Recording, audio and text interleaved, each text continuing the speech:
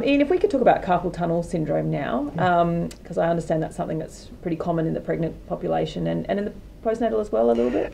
Much more so in pregnant population. With de Quervain's, you're looking almost exclusively at postnatal. It's the baby caring which is the issue. With carpal tunnel, it does sometimes carry on after the delivery, but often there's a very definite cut-off point. You know, that the baby's born and suddenly the symptoms are gone. It tends to come on fairly late in pregnancy, and it can become very severe. You know, it can be a really horrible condition to try and deal with in those last few weeks of pregnancy. And hopefully, once the baby's born, it will resolve rapidly.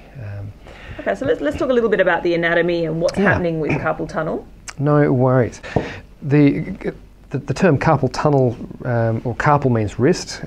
These bones in the wrist joint, there are 8 bones that make up your wrist joint, and they are called the carpal bones. On the back of the wrist, they're relatively flat. On the front of the wrist, they've got these weird shapes, but they're kind of flat through the middle of the wrist and raised up on the little finger side and on the thumb side. And then there's a ligament that goes across the raised up bits, forming like a strut which supports the bony arch, and that is your carpal tunnel. Passing through that tunnel from your forearm down into your hand, you've got 9 different tendons, 2 to each finger, 1 to your thumb, and then you've also got your median nerve, which is one of the main nerves that supplies your hand. Carpal tunnel syndrome is just a description of anything which is causing compression of the median nerve as it passes through that space. So that can be caused by all sorts of different things. It can be caused by inflammation, can be caused by swelling, can be caused by repetitive overuse, can be caused by gripping of the muscles in your forearm, pulling the muscles from your hand down into the tunnel, can be caused by trauma, can be, and in the case of pregnancy, can be caused by the fluid retention, or the changes that happen as a result of the hormones during pregnancy.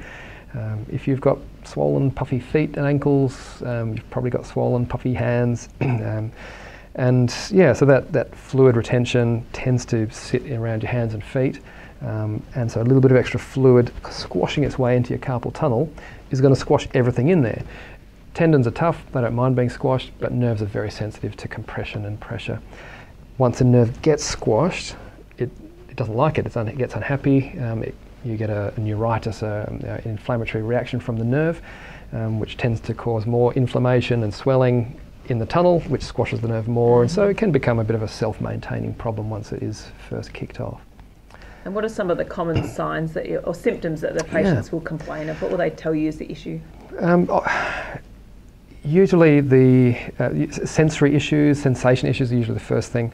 It might be a bit of tingling or numbness, often the first thing, and it's typically going to affect the thumb, the index finger and the middle finger, sometimes the ring finger on the palm side.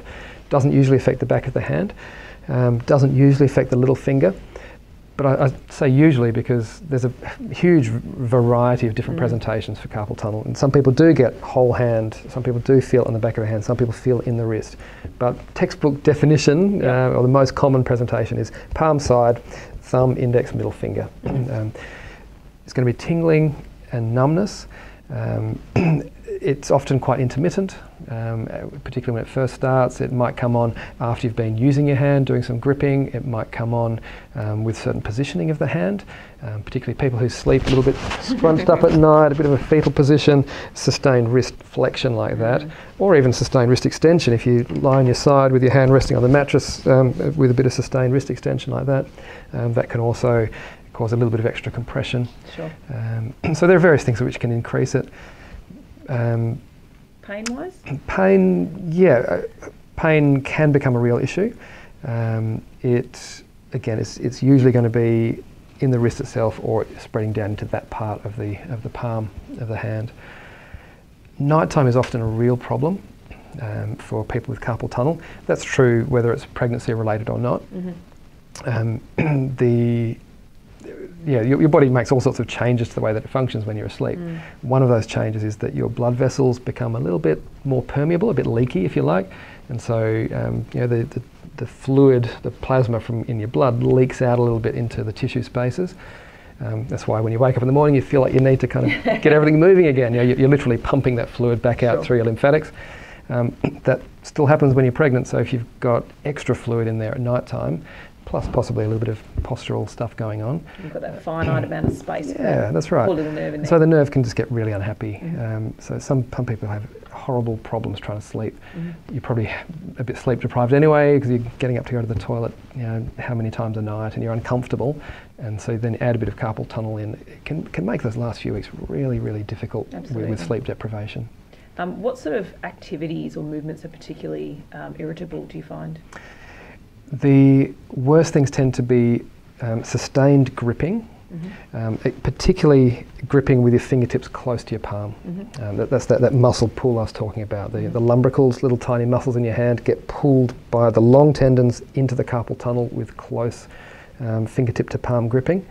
So that's definitely... No chin-ups, ladies, in the last part of yeah. Anytime you've got the option, if you have to grip something, grip it with a large hand grip. Keep your fingertips as far away from your palm as you can when you're gripping.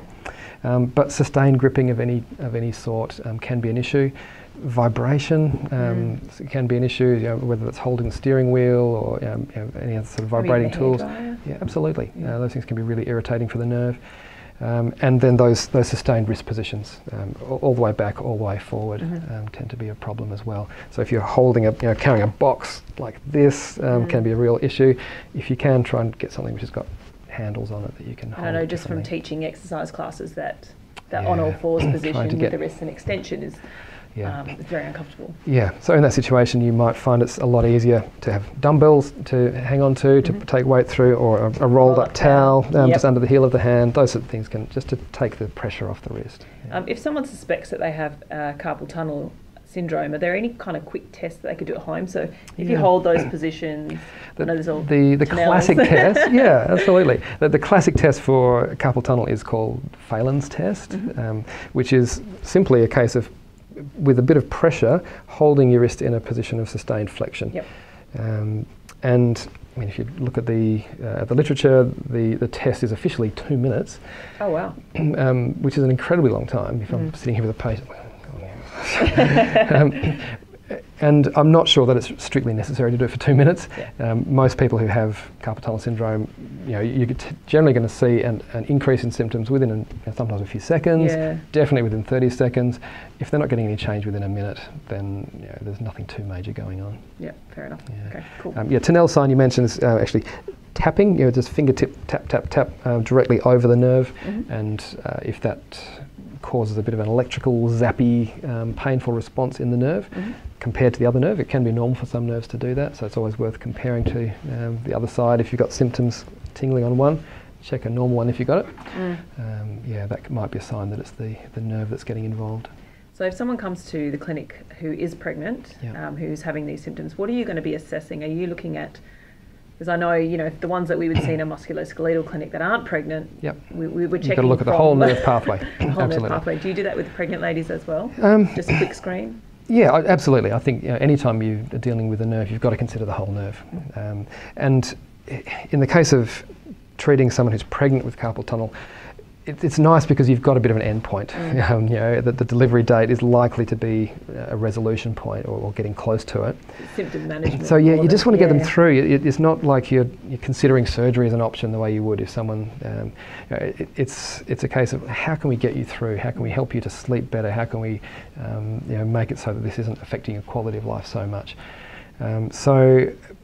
Treating the whole nerve pathway can actually make the whole nerve happier. So if you can find some form of nerve gliding and sliding exercises, or do some gentle mobs for the neck, or so treating the nerve as a whole might actually improve the nerve health and happiness and give some symptom relief. Some people find that that carpal mobilisations can be really soothing. I don't, to be honest, really understand why that helps, but it's certainly worth trying because it can be really helpful. Again, ultrasound, I don't really see why that would be helpful. Maybe it's just the soothing massage and the bit of cooling gel, but it's something which is worth trying because some people do get some genuine relief from it. In severe cases where it's really difficult, particularly at night time, it's definitely worth trying some kind of splint at night. it's even worth experimenting before you go to any expense, just with some kind of makeshift splint. So I remember reading somewhere about just getting like a towel and sort of absolutely strapping it to yourself at night. Anything which is going to stop you from getting into an extreme position. But egg flip. A crepe bandage or elastic bandage, just put that onto your hand. It's just going to keep you in a fairly neutral position at night time. That's just a simple way of seeing whether it helps. So think about your first aid for fractures and get creative. Magazine. That's right. Yeah, a bit of a Wheaties packet or something. Whatever works. Yeah, so if that helps, then they're more likely to respond. Yes, to having that's a right. Yeah. And would you go, presumably like with De Quervain's, better with a custom made as well?